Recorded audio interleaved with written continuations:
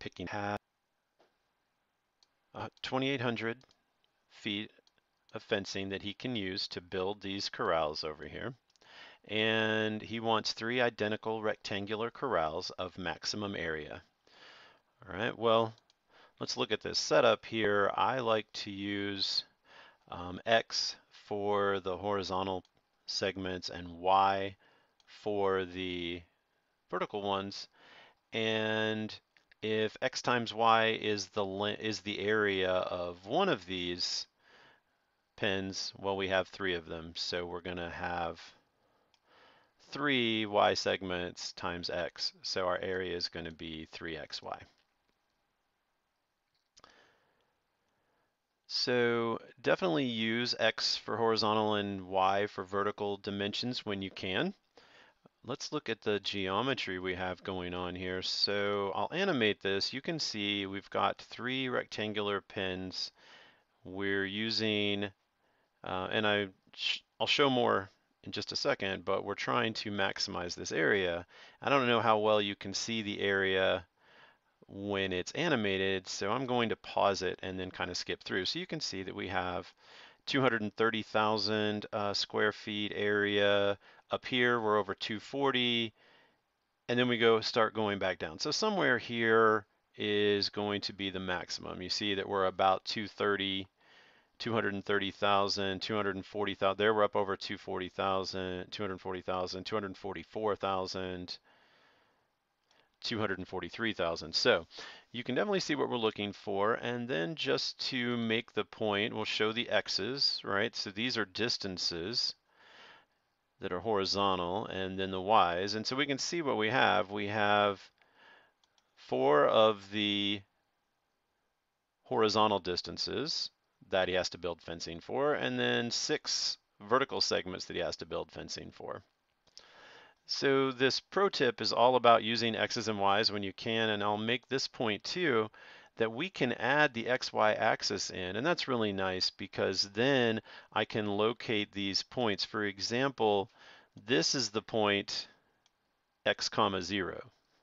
This is the point 0 comma 3Y. This is the point X comma 3Y. This is 0 comma Y. So if I'm in a situation where I need to be able to write an equation, then choosing a place for the origin, a sensible place for the origin somewhere in my picture is definitely good. Usually the bottom left-hand corner means I'm working in the first quadrant where all the values are positive for both X and Y. So let's go back and,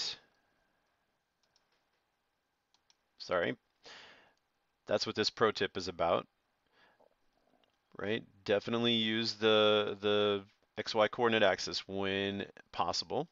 So now let's look at the farmer's constraints, because all of these optimization problems have a constraint equation that you can build that will help simplify the optimization equation. It also gives us the closed interval to make sure that the theory all works. Okay. Well, we were talking about the perimeter of fencing that he has to build. He has 4 horizontal segments and 6 vertical segments. So that perimeter has to be a maximum of 2,800. We are going to set it equal to 2,800 so the farmer knows the exact maximum if he uses all of his fencing, what the maximum area will be.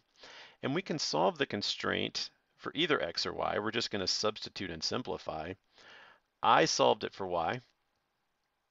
And when you do that, we can now plug it in, right? We have a constraint solved for Y, so I can plug in here, and this will turn the area formula into a one variable function, right? We have the single variable X. Now that we've substituted in, you can see that this simplifies. By the way, I'm doing 2 steps here. I'm distributing the X to these 2 terms, and I'm pulling out the 6. So I'm factoring with the 6 and then distributing with the X. And you can see what that comes out to be. The area formula, the area function is minus 2x squared plus 14x. Well, this is great. We can take the derivative That's easy to do. And then we want to find the critical points. The critical points are where the derivative is equal to 0. These are all the candidates for maximum and minimums. These are the ways we find, this is the way we find the peaks and valleys. And this one, we do have a critical point at x equals 350 feet. So we need to test whether or not this candidate maximum, critical points are candidates to be the maxes and mins, and how do we tell? Well, the second derivative test is easiest. We can take the second derivative and note that it is -4, which means that this function is concave down, and we knew that. This is a, oh, I'm sorry, the equal sign got left off there. So we know that this area formula is downward facing parabola because of its structure, but this, knowing that it's downward facing at x equals 350, guarantees us that the critical point is a maximum. So now we just need to calculate what y is. Well, we can substitute x back into the constraint equation.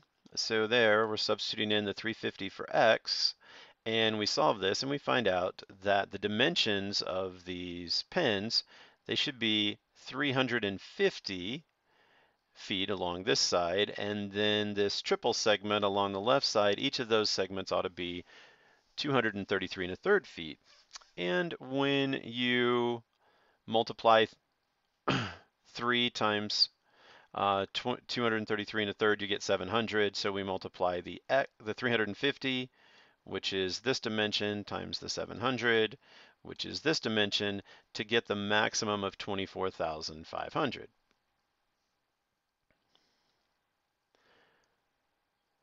So to return to the problem solving ideas, I think it's always helpful to sketch a geometric figure.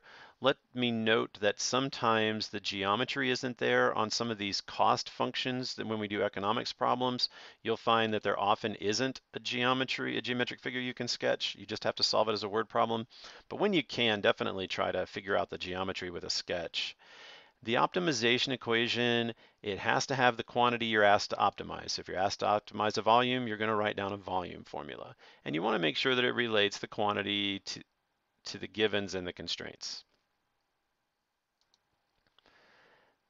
And we're going to write an equation for each of the constraints, and we're going to substitute the constraints into the optimization equation. That's the simplification that gives us a one variable function. And then we are doing a straightforward optimization from calculus. To find the max or min, we're trying to locate the critical points, which we find by setting the derivative equal to 0. And then to verify, we do have to test, and in our example, we use the second derivative. That concludes the optimization videos.